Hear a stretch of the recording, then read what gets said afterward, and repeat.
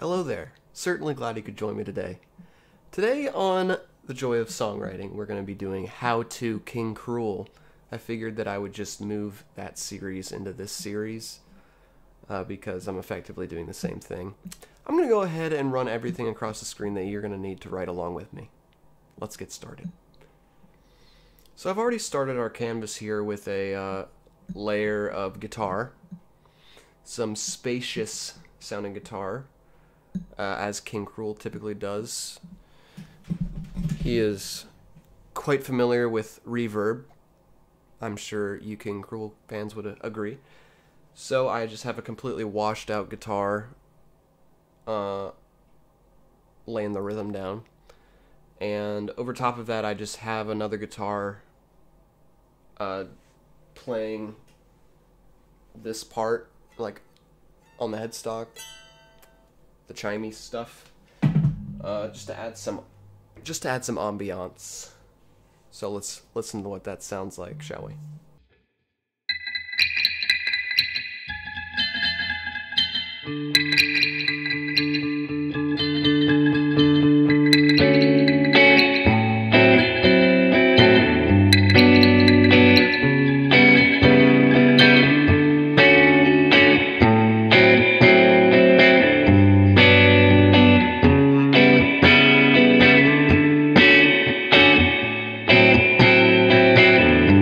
That's the verse. Chorus is over here.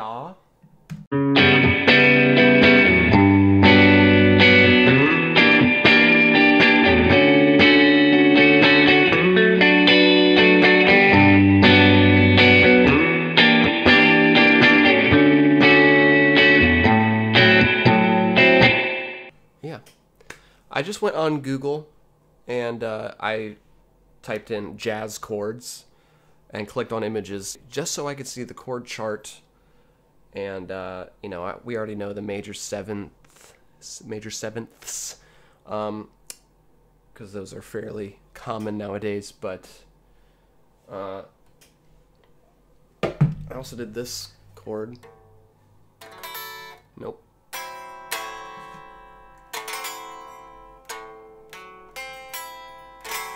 I don't know what that is, but it sounds pretty jazzy, so I went with that. And I also did this thing, which is like the major seventh shape, but you move your pointer finger up one, so it's like a box on the fretboard almost. I use that in a few places. But yeah, that is the rhythm guitar. Next, I'm going to put the drums down, just so I can have the foundation, the skeleton of the song in place, so that I can fill it in with organs and muscles and whatnot. So I'll see you then. Alrighty then, we've laid down some drums. Let's hear them.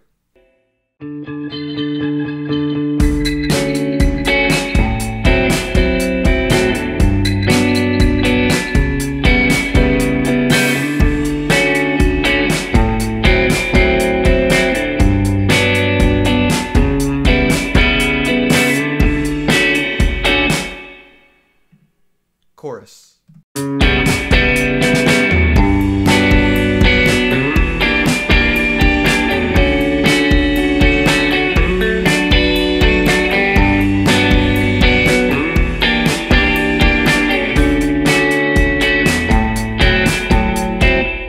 Yeah.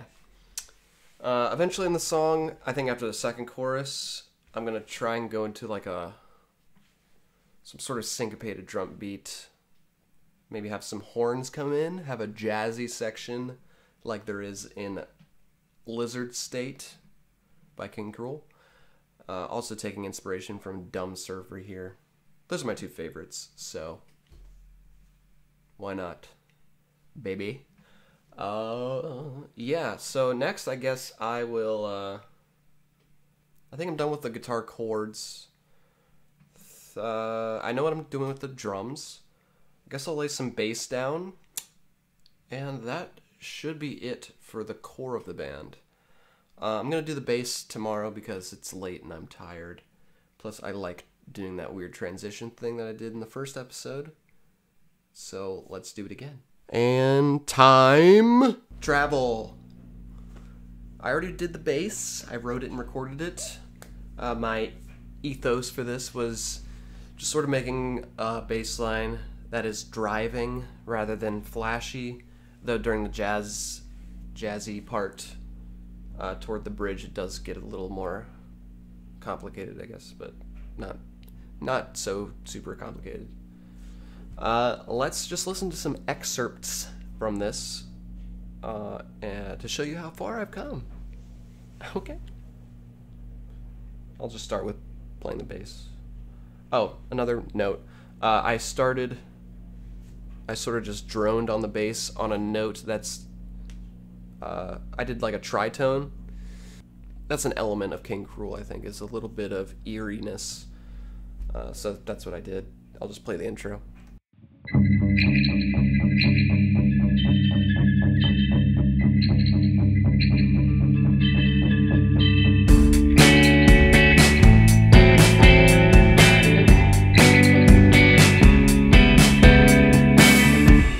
And the bass is also out of time in the beginning, which is not purely intentional. I was trying to count, but I was a little off, but I managed to get on time when the song actually kicked in, so I thought it was a cool little thing. So I kept it in. I added some more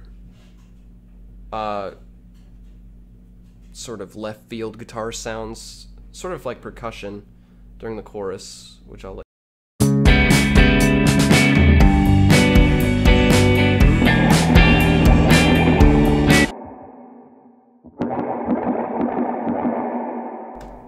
This is a cool little sound effect just to add some of that. I'll just play the jazzy part because I think it's cool.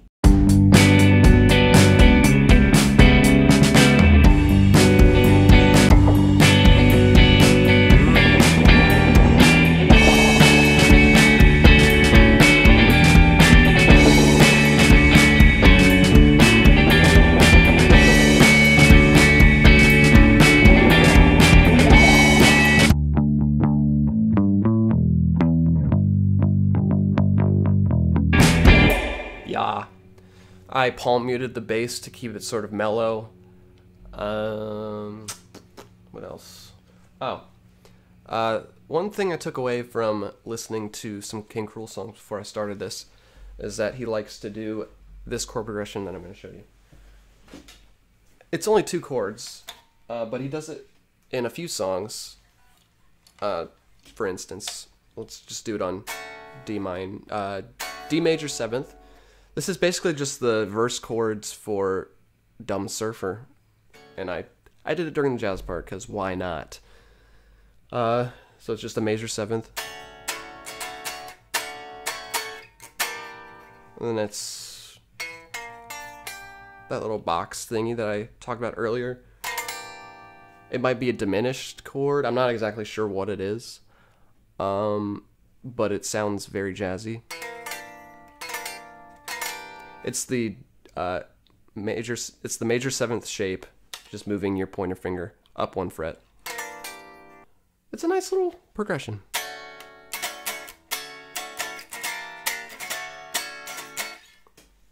So I used it. Up next, I'm going to put some horns in there. Probably a saxophone, which is technically woodwind, I suppose. So I'm going to put that into certain spots, and then I will show you it. Okay. Alright, I got some sax down, and it sounds pretty sweet, honestly. I did not expect it to sound as cool as it does. Of course, it's not a real saxophone. Can't sound as good as a real saxophone, but we got something. Let me show you.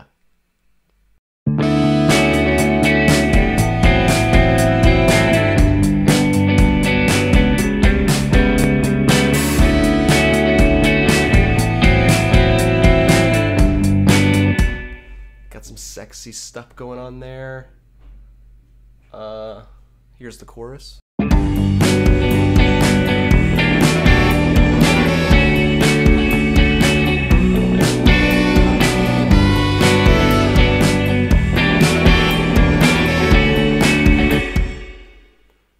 Yep. And I got a sax solo in the bridge.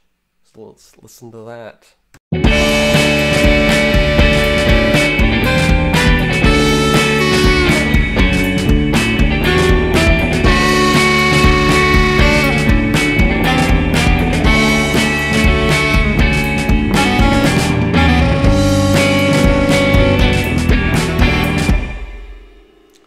Oh yeah, baby.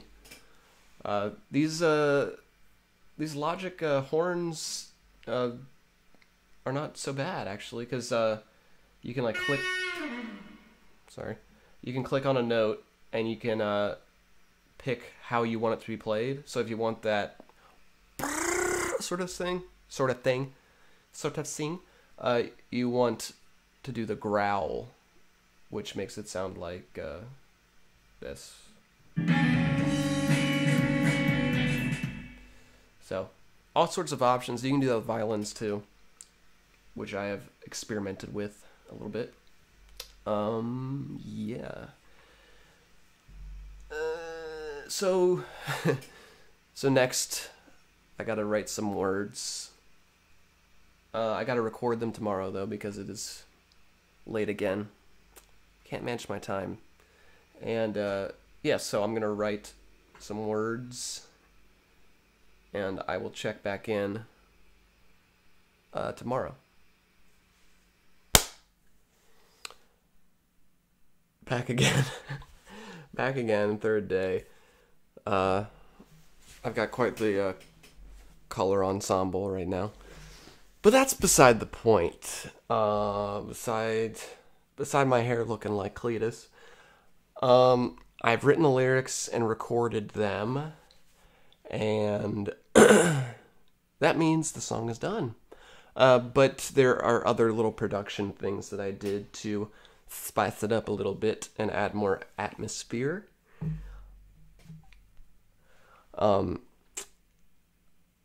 Let's just play certain parts and I'll tell you what I was thinking.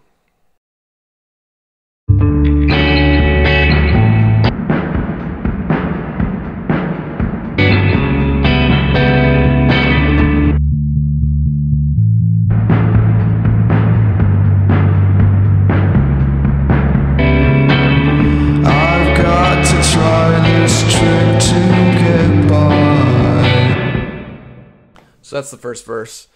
I muffled the drums there, and I also kept the bass sort of just in the sub-bass region, just to add some more atmosphere, let the song build a little bit. You know, I think he's all about atmosphere a lot of the time. So that's what I went for. Anything else?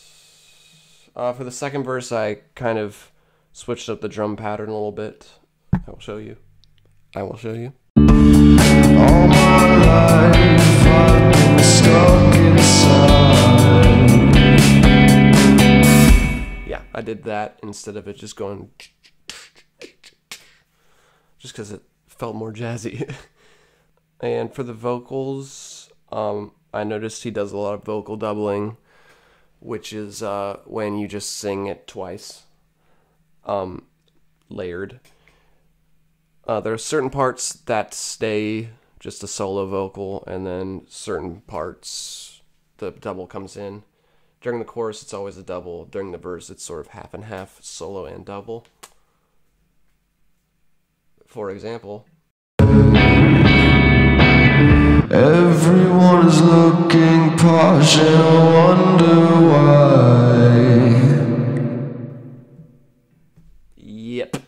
I sang in a lower register to, do his thing. Kind of. I added a shit ton of reverb because that is also one of his traits. It's just a lot of reverb. I might have added too much, but I've listened to this song quite a few times now, and I just like how it sounds like this. Yeah. I'm going to master it now and put this video together. Overall, I think it sounds in the realm of King Krule, for sure. I think it gets a little more weird than this one. This one's pretty run-of-the-mill, mid-tempo pop song type thing, but, you know, I tried to go for his musical themes, his vocal themes, lyrical themes, everything that I could pick out. So I got an email. I hope you guys enjoyed this video. From all of us here, safe travels.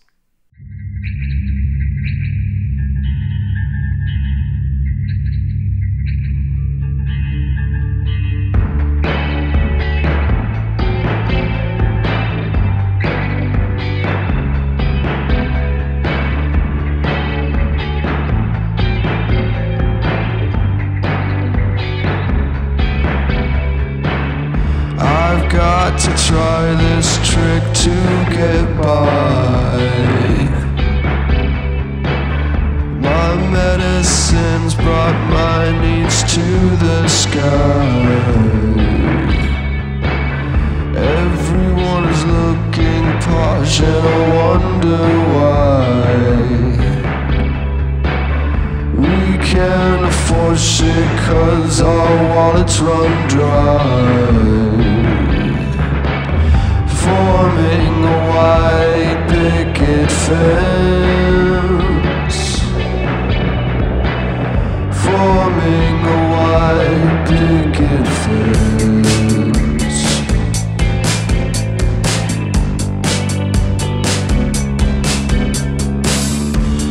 All my life I've been stuck inside,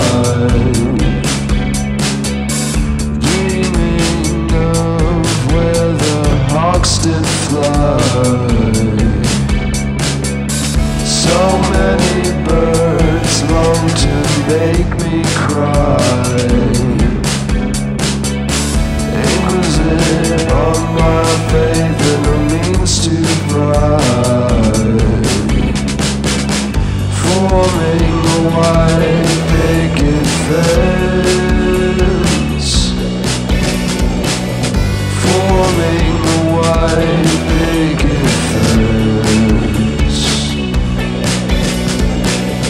Forming a white picket fence.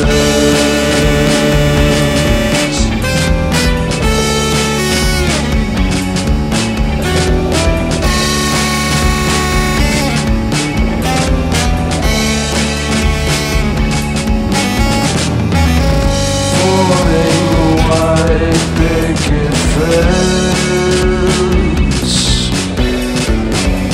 Forming a white picket fence. Forming a white